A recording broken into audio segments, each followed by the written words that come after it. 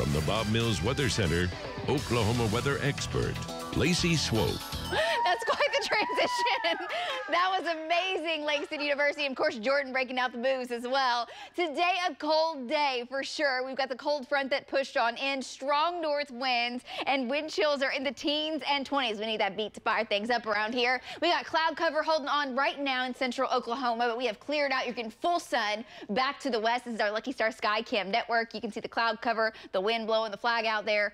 Yes, it is breezy right now. Let me show you what's going on across the region. We've got the cloud cover pushing out. It's still kind of pushing down to the south. What's happened is the low pressure is over here and the spin around it is counterclockwise. You can kind of see the flow of everything spinning. Eventually this all scoots to the east. Sunshine galore across western Oklahoma. That cloud cover is clearing in Canadian County. This whole storm, as it's passed on by, it's come out in two waves, has dumped this much precip, half of an inch in Hinton, just under an inch in Fort Cobb, just under an inch in Kingfisher, inch and a half to almost 2 inches across the metro. Eastern side's definitely getting some more. Also down near Purcell, over 2 inches. Up near Tulsa, south central Oklahoma, an inch of rain for February. It's amazing. Sure hate it for the folks in the west and northwest. We told you just weren't getting much out of the system, but hang on. Next week, 2 storms, and both of them look to impact northwestern Oklahoma with some very nice moisture. And oh, by the way, the flooding still ongoing in southeastern Oklahoma. That is going to fill up Broken Bow Lake.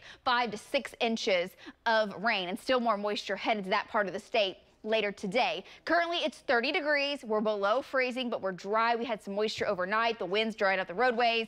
We're looking good. Not seeing any big issues. What I've done here is I have Next Gen Live, and then I also have this pink line. That is the freezing line. If you're north of that, everyone up here is below freezing. Along and south of that, just above freezing. And what you're seeing, what looks like rain, is actually some very light snow. But what's happening at the surface is the air is so dry under that cloud deck, most of this is evaporating. Maybe some spitting flurries or a little bit of some drizzle now from Payne to Wayne to Rosedale to Annette. None of the instruments down here reporting actually receiving any precip. Not out of the question to get some of it down to the ground, but most of this is evaporating. And this will go on for another couple of hours. We are above freezing from Pauls Valley to Sulphur back to Duncan, and then this area, central northern Oklahoma. We're going to warm it up here in a little bit. Right now, 15 to 25 mile-an-hour wind out of the north, and it has a bite to it. It feels like the teens. I told you we'd drop down into the teens by 9 o'clock, and that is what has happened. 18 at Will Rogers, 16 degrees in El Reno,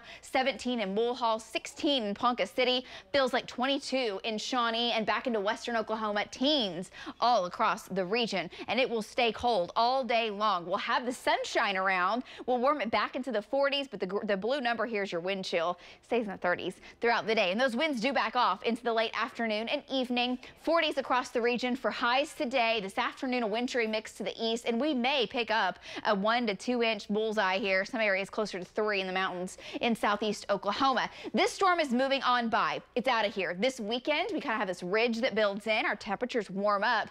It's going to be cold tonight, very cold tonight to start off your weekend tomorrow morning. But then we do get warmer, 60s on Sunday. We turn windy. Monday into Tuesday, Gulf moisture strings in. And as this storm swings out, we've got to watch it. We have a chance for heavy rain and thunderstorms. Right now, the severe threat not really there. If this changes a little bit and slows down, could have a severe threat with it. Next storm right on its heels. This one, I took the Gulf moisture off and put the Arctic air on.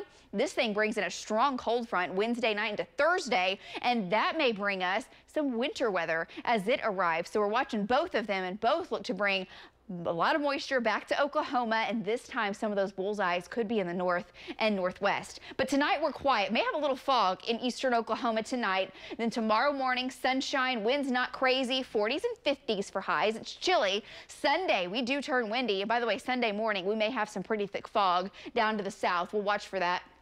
Sunday, 60s, mid-60s in the west. We do turn breezy, and then Monday night into Tuesday, the moisture comes back up over the state. Rain, thunderstorms looks to be nearly a statewide event. Make it a wintry mix into parts of the day coming up in northwestern Oklahoma. Jumping ahead to storm number 2, Wednesday into Thursday, could see rain changing over to snow, and right now it's a long way away. The majority of the snow looks to be to the north, but that can still change. It will change, so stay tuned with it as we head through your weekend. Enjoy your weekend, sunshine near 60, and we'll talk about those storms and first Valentine's Day.